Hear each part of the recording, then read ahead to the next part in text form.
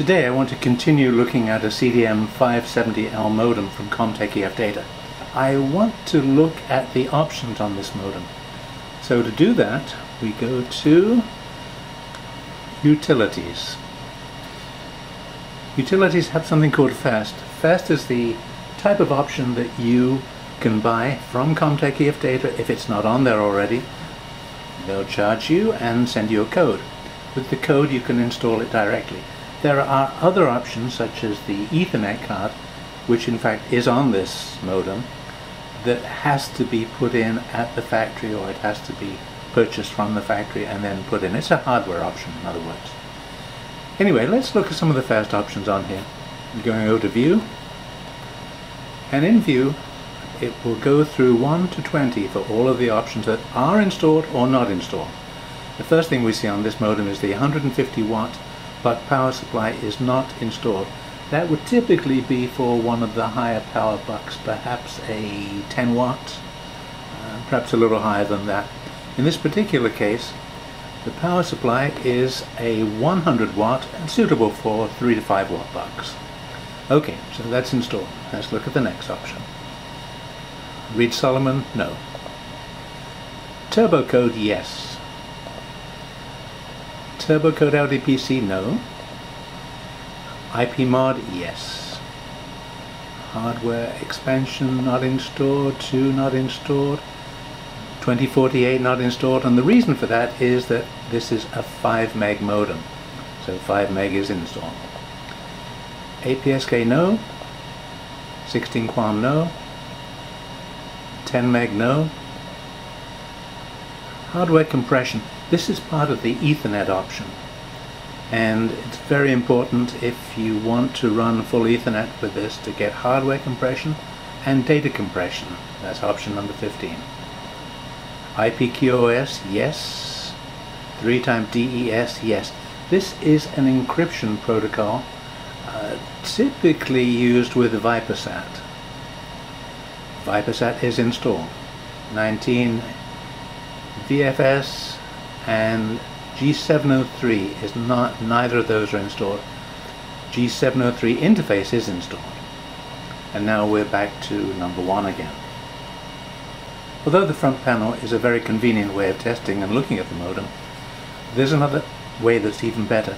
That's by using the laptop computer that I've got here, going directly in over the serial port, and we can control all of the aspects there, and even some things that we cannot do on the front panel, such as changing the password. This laptop computer is quite the oldest thing we've got in this shop, but we keep it around for one very good reason. It's still running Windows XP, and it has a program called Hyperterm. Hyperterm is ideal for communicating directly with these modems. Normally I would use the serial port on this laptop. One of our engineers got to it and he said, sorry, but I blew it out. So now we have a USB to serial connector. It works fine. This is just a simple 3-wire connector. Goes into the console port on the modem. Now I'm going to turn on the laptop and bring up the program that we use called Hyperterm. This is what the output looks like on the Hyperterm program. Initially, it's just going to go through the startup procedure. It takes slightly over 1 minute. I'm letting it run just so you can get a good idea of what is shown and what a normal startup looks like.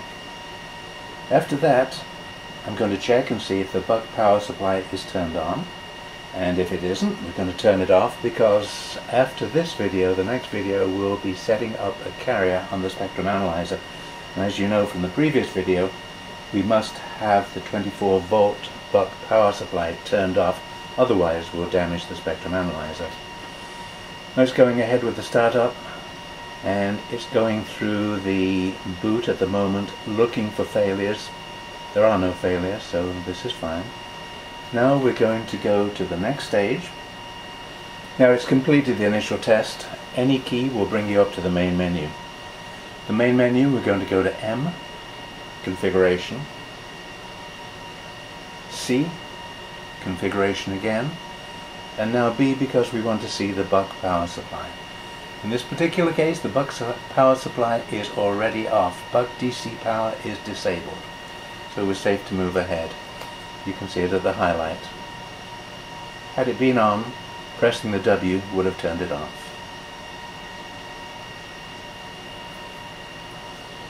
Now we're going to look to see whether the modem is in ViperSat mode or in basically single user mode.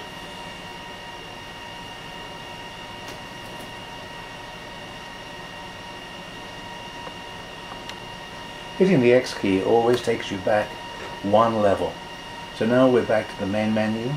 We go to Administration, and then we want to look at the working mode. The working mode now is shown point to point, which is perfect. It's asking me if I want to change it. I don't, so I just say no. Once more, X takes me back to the main menu. And now I'm going to go ahead and look at some of the features on this modem. In this case, we're going to hit F for features. And we're going to see very much the same sort of thing we found when we looked at the other menu on the front panel. Just about everything is enabled that requires ViperSat to operate. In other words, it's got the Ethernet card, Telnet, all of the Ethernet facilities that would be used by ViperSat. Going back a step, now we go to modem configuration. On this screen we have something called information, I, and again this is just a summary of the steps that we had to go through 1 to 21 to find out what is in here. And it's got a nice summary here. It's a lot quicker than having to go the other way, step by step on the front menu. That concludes looking at the features on this modem using Hyperterm. In the next video I'm going to use Hyperterm to generate a carrier that we can see on the spectrum analyzer, just to ensure that the modem does accurately put out the frequency and the modulation that we request.